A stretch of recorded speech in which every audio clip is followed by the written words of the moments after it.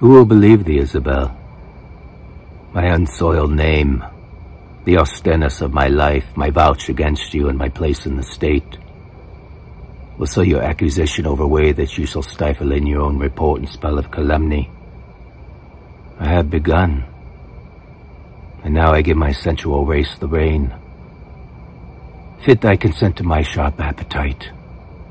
Lay by all nicety and prolixious blushes that banish what they sue for. Redeem thy brother by yielding up thy body to my will, or else he must not only die the death, but thy unkindness shall his death draw to lingering sufferance.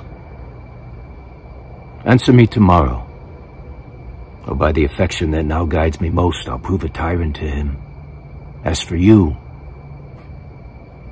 say what you can. My false always your true.